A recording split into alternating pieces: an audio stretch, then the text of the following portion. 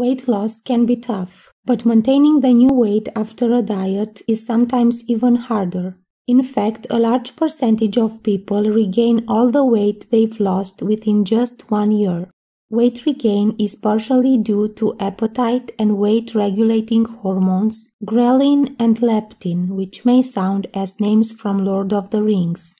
Ghrelin is a hormone produced mainly by the stomach. It circulates in the blood and acts at the hypothalamus, an area of the brain that controls appetite. It is called the hunger hormone because it stimulates appetite and promotes fat storage. Ghrelin levels are regulated by food intake. It is secreted when the stomach is empty, so levels rise just before eating or when fasting and decrease during periods of feeding.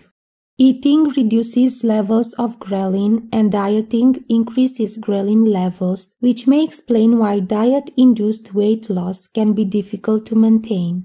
Although one would expect higher levels of ghrelin in people with obesity, usually they are lower in those with a higher body weight and are higher in those with eating disorders such as anorexia.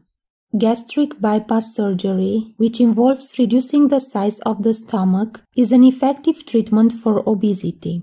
Patients who lose weight after gastric bypass surgery have lower ghrelin levels than those who lose weight by other means, such as diet, which may partly explain the long-lasting success in these cases.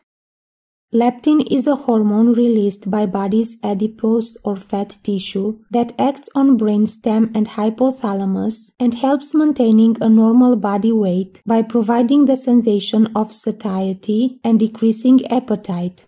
As body fat decreases, leptin levels decrease, which signals body to think that it's starving and stimulates hunger and appetite. This is what happens during weight loss diets, for example. Leptin levels in the blood are directly proportional to the amount of fat tissue a body has. So the less body fat, the less leptin, and the more body fat, the more leptin.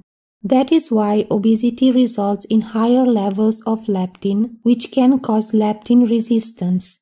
In this case, the brain doesn't respond normally to leptin, and the person doesn't get the sensation of feeling full, so she eats more even though the body has enough fat stores, causing additional weight gain.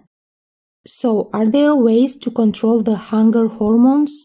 Some ways would possibly be avoiding a high-fat diet which could decrease ghrelin levels, getting enough sleep as sleep deprivation was associated with increased ghrelin levels and decreased leptin levels, resulting in higher body weight, and reducing stress because it is associated with higher ghrelin production and higher body weight.